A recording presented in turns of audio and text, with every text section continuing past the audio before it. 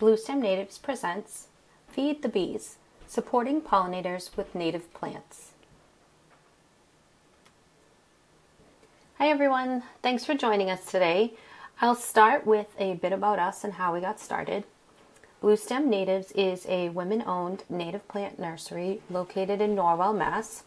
We strive to grow local ecotype plants from seed whenever possible, and we're committed to using environmentally and ecologically friendly farming practices. Our passion is making native plants more accessible to the everyday gardener and increasing awareness and education around the benefits of using native plants in the landscape. I'm often asked what got me interested in native plants. Well, a few years ago, I had one of those crazy light bulb moments. I had been a dental assistant for about 18 years and decided to go back to school to finish my degree in biology. I heard Dr. Doug Tallamy's Bringing Nature Home, and that light bulb just went off. It was exactly what I had been looking for to make a real difference in the environment. I then joined Wild Ones South Shore chapter, discovered this deep interest, and realized that this was it for me. I joined up with my partners Jasmine and Britt, and we got to work building the nursery from the literal ground up. I am definitely not an expert, but I am passionate about continuously learning and teaching others what I know. So let's get started. Our goals today are to gain an understanding of why using native plants in our landscape is so important, some steps we can take to best support pollinators, and what plants you can add to your garden to build habitat for and attract a multitude of pollinators. So what are native plants? Over thousands of years, wild plants have grown naturally, adapting to each region's unique environmental conditions. The USDA defines native plants as those which existed here without human introduction. They're part of the balance of nature that has developed over hundreds or thousands of years in a particular region or ecosystem. These plants are disappearing at an alarming rate, mostly due to human activities such as urban development, agribusiness, and the introduction of invasive species. The loss of native plant communities has reduced wildlife habitat and the genetic diversity necessary for balanced ecosystems. Alongside these plants are thousands of native insect species who have developed adaptations and co-reliances on each other for survival. As you're well aware, nectar and pollen can be found in many plants, so what makes native plants so special? Going back to that definition of native plants, these species are so well adapted to our growing conditions that they typically do not need all of the extra care that goes into landscape plantings, because they're already well suited for the space. They provide a tangible way to improve our environment while supporting wildlife all in our own backyards. One of the things that defines native plants is where they grow. Pay attention to the phrase region or ecosystem. We have grown accustomed to following growing zones, but when it comes to natives, it's more important to understand what ecoregion you reside in. For example, in New England, we have some of the following ecoregions: Northeastern Highlands, Northeastern Coastal, Acadian Plains and Hills, Atlantic Coast Pine Barrens, and Eastern Great Lakes Lowlands. If you really want to dig in, you can go all the way down to ecoregions of Massachusetts, which takes into account microclimates of different areas. What is native to Natick isn't necessarily native to Nantucket. Why do we focus on ecoregions instead of the more familiar grow zones? Growing zones refer to temperature changes in an area, what can grow here rather than what should grow here. Zone 6 can encompass areas like parts of Massachusetts, all the way across the Great Plains and up into Washington. However, the plants that are native in Washington are not native in Massachusetts. They both support different species of wildlife completely, and planting outside of the ecoregion can have very serious repercussions on vulnerable wildlife populations. What's the difference between using native plants versus non-native plants? Simply put, Non-native plants support non-native insects. The tree of heaven was introduced in the 1700s as a horticulture specimen plant. It has no natural predators here, so it became invasive. It is one of the preferred host plants for the spotted lanternfly, one of the latest bad news bugs on the scene. Just one example of how the choices we make can have long-lasting effects on the environment around us. The spotted lanternfly has been moving into our area, so if you do see one, take a quick photo and then dispose of this insect. Send your photo and location to Mass NRC. The website is located at the bottom of this slide.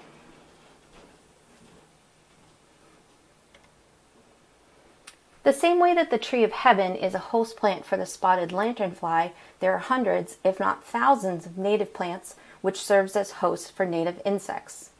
Host plants are those which support most or all of the different life stages of an organism, more than just providing nectar or pollen for adults. One of the best species to highlight this is the beloved monarch butterfly.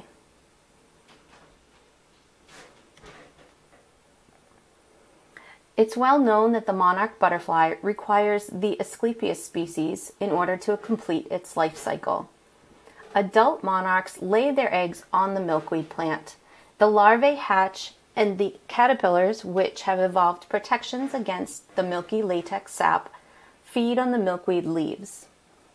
The flowers then provide nutritious nectar for adult monarchs. As milkweed populations dropped throughout the last century, we saw a precipitous drop in the monarch population. With education and outreach, people started planting more milkweed, and we saw an exciting rise in the monarch population this past winter. It's important to understand how our plant choices have a ripple effect on species. Please don't plant tropical milkweed, as it has been shown to disrupt monarch migration habits. You can plant other native species, such as Asclepias tuberosa butterfly weed. It's a gorgeous plant that behaves very well in the garden setting.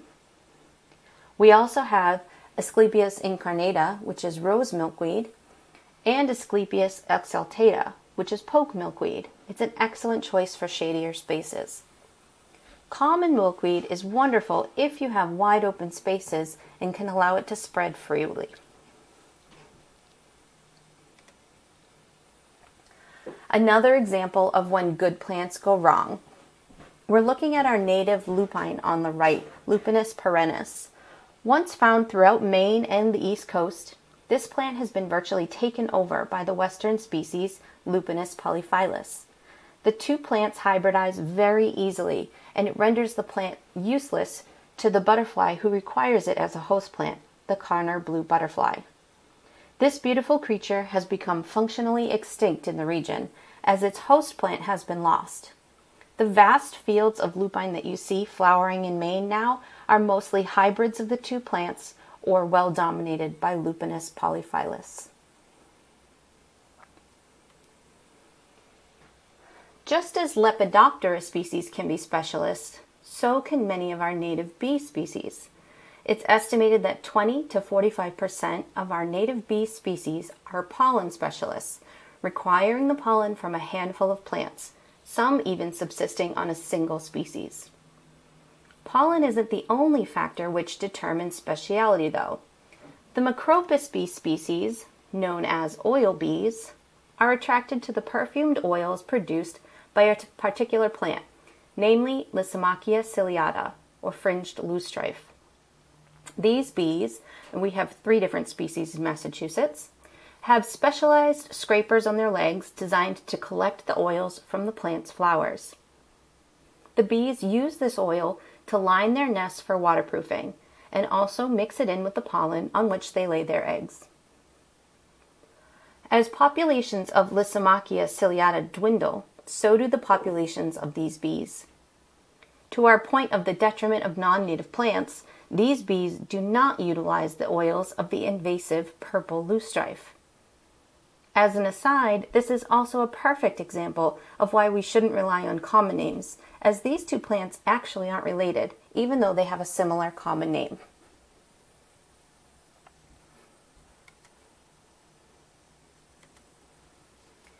When we think about pollinators, our first thoughts are often bees. However, there's so many different types of pollinators that we should be concerned about. Pollination itself is defined as the transfer of pollen grains from the male anther of a plant to the female stigma, and this can happen in a wide variety of ways. Wind pollination blows lightweight pollen grains from plant to plant, and it's mostly the cause of our pollen allergies. Some plants use water to pollinate their plants, especially mosses and other very low-growing plants. Mechanical pollination happens when another organism interacts with the plant and collects the pollen on their body and transfer that pollen to other plants as they move about. These include all kinds of flying insects, birds, ants, rodents, and even some mammals. When we're thinking about the most well-known pollinators, honeybees and bumblebees come to mind. These insects do exhibit very different pollination habits, though. People who are not familiar with different bee species are often surprised to learn that honeybees are not the most efficient pollinators. What pollination they accomplish is largely due to the high population. In contrast, bumblebees in particular are 25 to 40% more efficient in their pollination efforts. Part of this is accomplished due to their sheer size and the manner by which they collect pollen. Honeybees collect pollen on their legs, while bumblebees collect it all over their bodies, trapping it with their fuzz. Bumblebees are also able to retrieve pollen from a wide variety of flowers, including ones that have closed petals, such as turtleheads. They have the mass to be able to bull their way into the flower, whereas the smaller honeybees don't have the power to get into these tight spaces. In addition, bumblebees utilize their powerful wings to buzz pollinate. They beat their wings and make that pleasant buzzy noise, which distributes pollen to surrounding flowers, even if the bee itself doesn't visit each flower. As a fun fact, apparently that buzz happens to be middle C, which is the same note as Hey Jude. They're Beatles fans. Humans have a complicated relationship with insects, but once you have a greater understanding about their important role in our world, it's easy to agree that we need to do some work to improve the habitat in which they live. There are a few steps you can take that will provide the best bang for your buck. As you consider your space, keep these points in mind. We want you to span the seasons, provide fresh water sources, avoid pesticides, no need to clean, and plant straight species. For some cool design ideas, check out the Boston-based design from Wild Ones.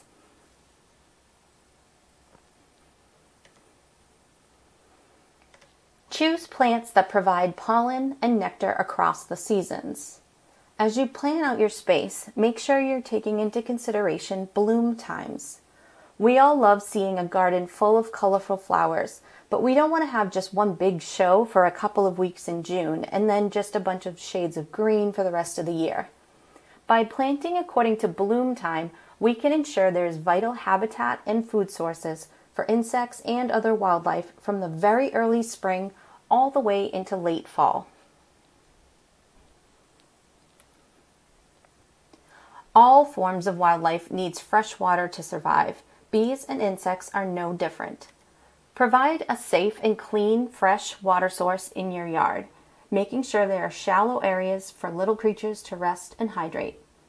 If you're not able to consistently replenish water sources or keep them clean, consider installing a small pond or water feature that cycles the water. Recent legislation on banning neonicotinoids is a step in the right direction, but there's a lot more that needs to be done. Discussing use of pesticides is tough because there's lots of conflicting information. What you need to understand when you see the words pollinator friendly in regards to pesticide sprays is that legally, toxicity of a pesticide is measured by the levels at which 50% of the bees will die. Everything under that level can technically be considered pollinator friendly. It's important to understand that research and testing is done on adult honeybees, not immature honeybees or any other bee species. So products are using a broad term of pollinators, but they're only reflecting a very small portion of the population. There are companies that state their products are sprayed at safe times of the day. They're talking about avoiding times where adult bees are flying. They aren't talking about the pesticides that is reaching the ground nests, affecting immature bees as well as nesting queens. Neem oil is touted as a safe, organic, broad-spectrum pesticide for plants. It falls under the same issues, and if it's used inappropriately, the oil can have detrimental effects on the respiratory systems of adults and can affect the growth of immature larvae. Remember that just because something is labeled organic doesn't automatically mean it is harmless. Permethrin is used to prevent tick bites on humans, mostly through treated clothing. Homemade devices known as tick tubes have become popular. You soak cotton balls with permethrin, stuff them into toilet paper tubes, and then place those around your yard for rodents to take back to their nests. The permethrin-soaked cotton balls kills the ticks on the rodents without harming them. However, permethrin is highly toxic to all bee species. Many of our native bee species are ground-dwelling and love to use old rodent holes for their nests. These bees are being killed off by the residual permethrin. The lesson here is that all of our actions have a ripple effect, and it's important to research and understand what may result from our actions. Along with ground dwelling, many native bees use standing plant matter to lay eggs and overwinter. There are many bee species that will pack a nectar bag, lay an egg, and then plug the entrance. The larvae hatches and eats the nectar and then chews its way out of the stem. Leaving these stems behind in the fall provides this habitat as well as supports a ton of other wildlife. In the spring, lots of people love to say to wait until the temperatures are consistently above 50 degrees before cleaning up.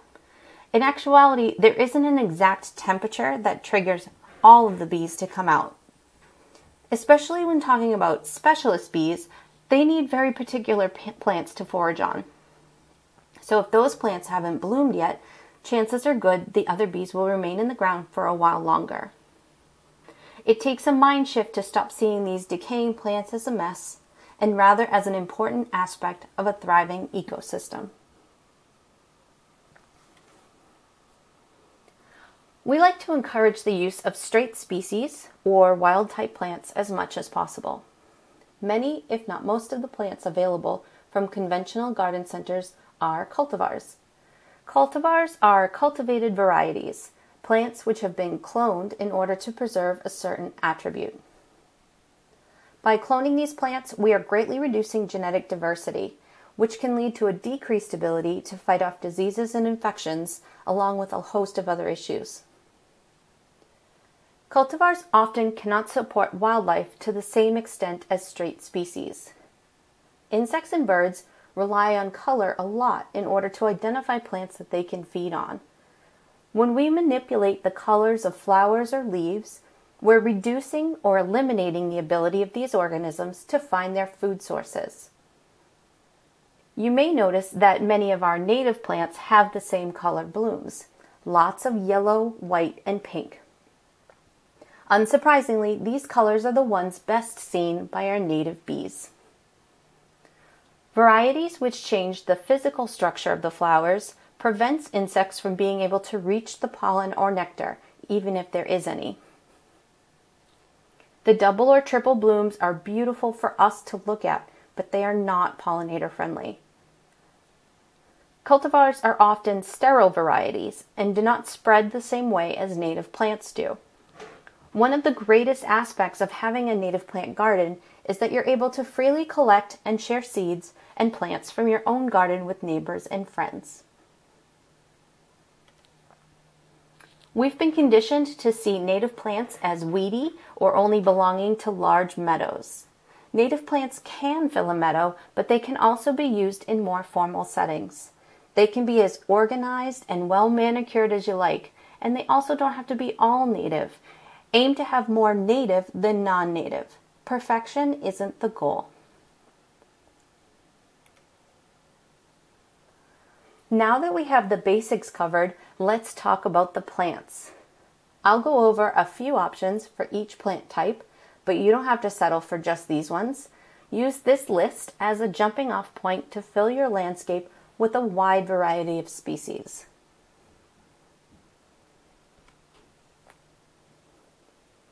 If you've ever heard Dr. Talamy speak, you know he is an oak stan.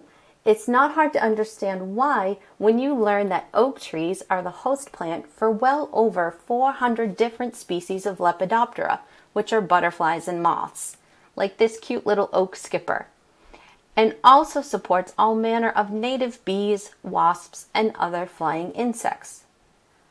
You may be wondering, how do oak trees support bees?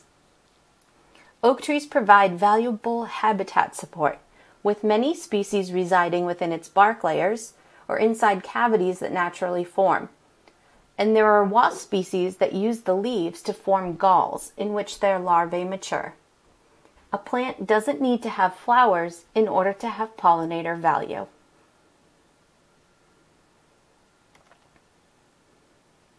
Willow trees are iconic in their structure, and most people feel as though they don't have the space to house a giant tree, or they've been taught that willows are bad to have around structures as the root systems seek out water. The good news is there are quite a few willow species that work very well in a smaller landscape, including Salix petiolaris or meadow willow. It has a smaller shrub form and can handle drier conditions than other species. Willows are hugely valuable when it comes to supporting pollinators, especially our early emerging native bumblebees. The Bombus terricola is an endangered species here in Massachusetts and rely on the early flowers of Salix species for survival.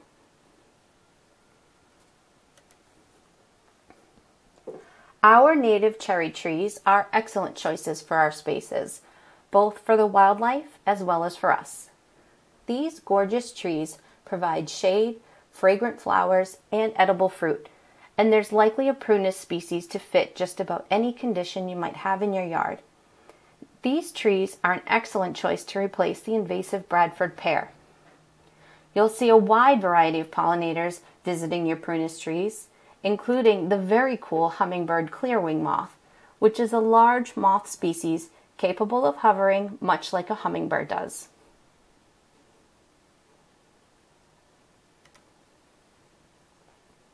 For your shadier areas, you can't go wrong with planting a few spicebush, Lindera benzoin. Known as forsythia of the woods, these tall shrubs have a lot going for them. The beautiful yellow blossoms herald early spring, and they smell so good. The berries and leaves are also edible. This is one of my favorite shrubs, as it is the host plant for arguably the cutest caterpillar you will ever see, the spicebush swallowtail.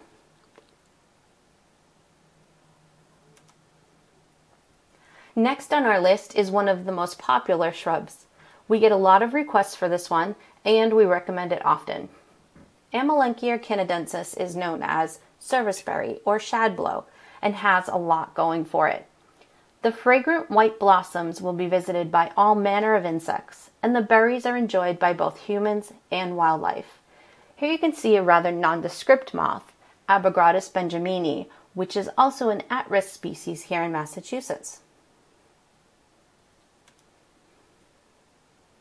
New Jersey tea has recently seen a popularity boom as people have recognized its ability to withstand our fussy climate and crummy soils.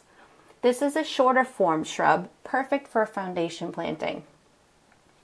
The delicate white blooms have a great scent and will be visited by pollinators in the late summer. One of the prettiest visitors may be the spring azure butterfly, which has gorgeous iridescent wings that catch the light. New Jersey tea is a host plant for numerous insects and attracts hummingbirds and bees as well.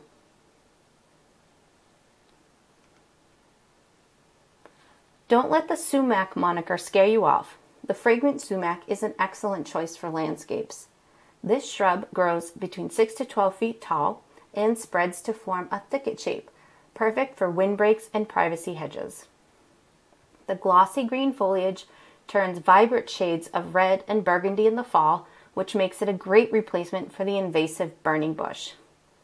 Sumac is a host plant for many insects, including the red-banded hairstreak butterfly, and is primarily pollinated by bees.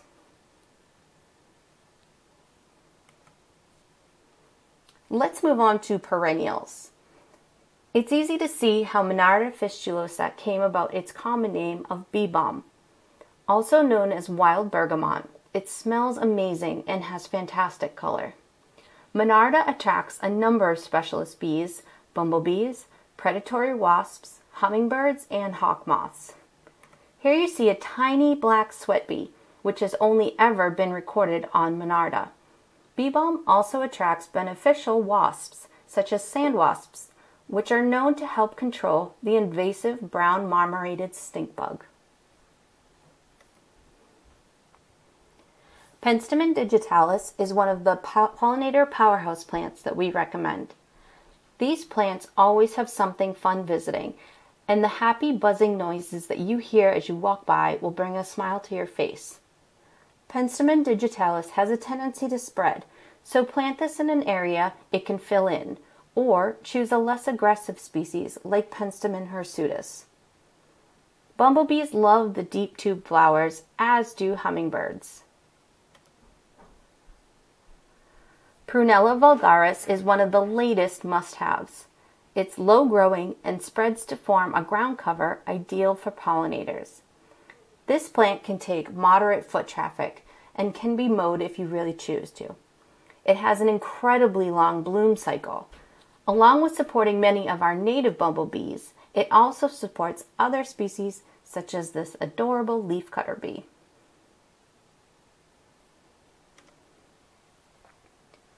Joe Pye weed is a top choice for us at Bluestem. It has stunning color and adds structure to gardens. While many of the native Joe Pye species are quite tall, they do respond well to spring cutbacks, or you can plant a shorter species like Eutrochium dubium. Butterflies, moths, wasps, bees, and hummingbirds all love Joe Pye as much as we do. I know I say this a lot, but this is definitely one of my favorites. Chelone glabra is known as turtlehead for the unique shape of its flowers.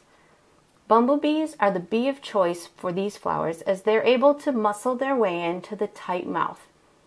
I absolutely love walking by the patch of turtleheads and listening to the happy buzzing of the bumbles as they make their way from flower to flower.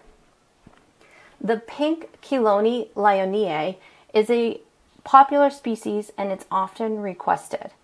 It isn't one that we carry as it's native to the mid-Atlantic coast and it's introduced in New England. We could probably make an entire presentation around all of the species of asters that are native here, but suffice to say there's a native for every spot in your yard. Asters come in all different sizes and colors and provide a valuable food source late into the fall season, especially for our cooler temperature tolerant native bees.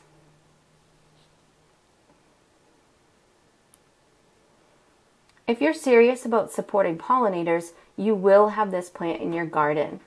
Goldenrods are a powerhouse plant for pollinators and support so many different species, I couldn't even decide on which one to highlight. It's important to understand the way goldenrods will behave in a garden setting. Some are very aggressive and will take over a small space. Look to Bluestem and showy goldenrod for two options that behave nicely in smaller gardens.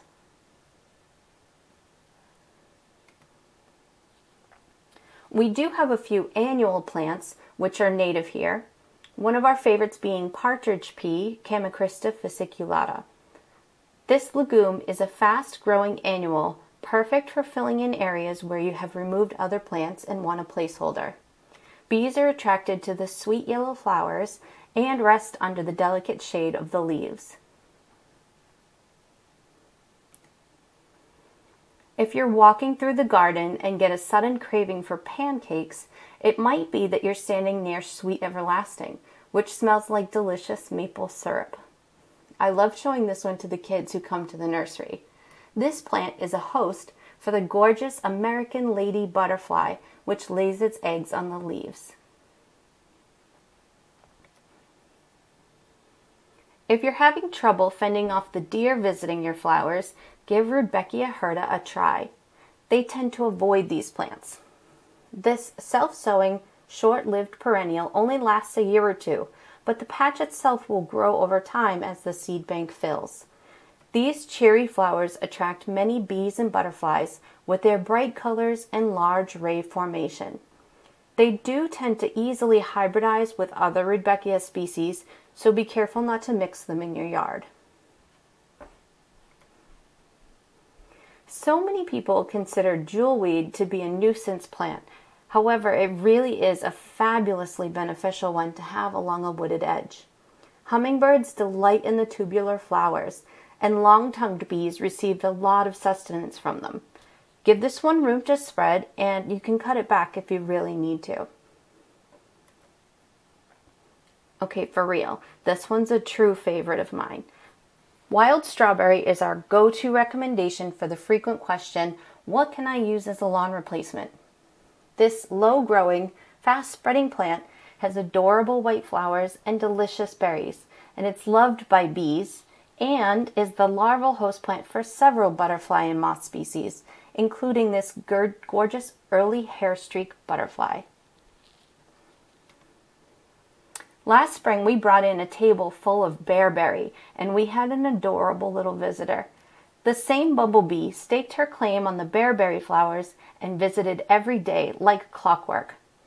She would shelter under the leaves when it rained and was often spotted sipping water from the tiny puddles formed on the leaves.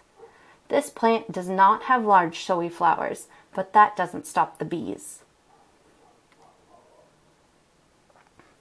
We do have some recommended swaps for problematic plants. Vinca might be a lovely ground cover, but that's all it has going for it. It's very aggressive, as ground covers often are, and they often fill in large areas of delicate woodlands. There are so many better native alternatives that support wildlife, such as wild strawberry, wild ginger, and three-toothed cinquefoil, often visited by the epically cool sphinx moth.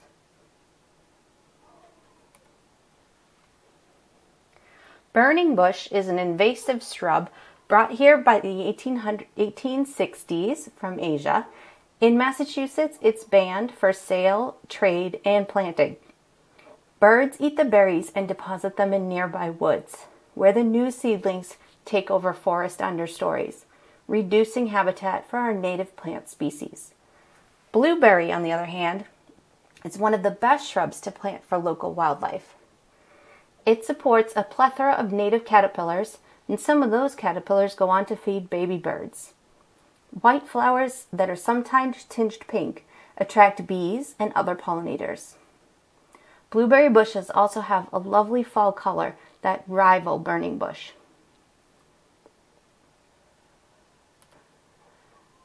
Wrapping up our plant choices today, thistle is a very common wildflower that can handle a wide variety of terrain.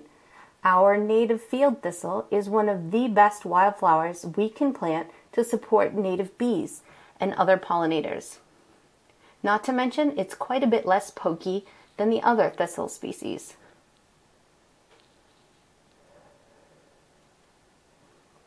If you'd like to learn more about these plants and a ton of others, we highly recommend these books.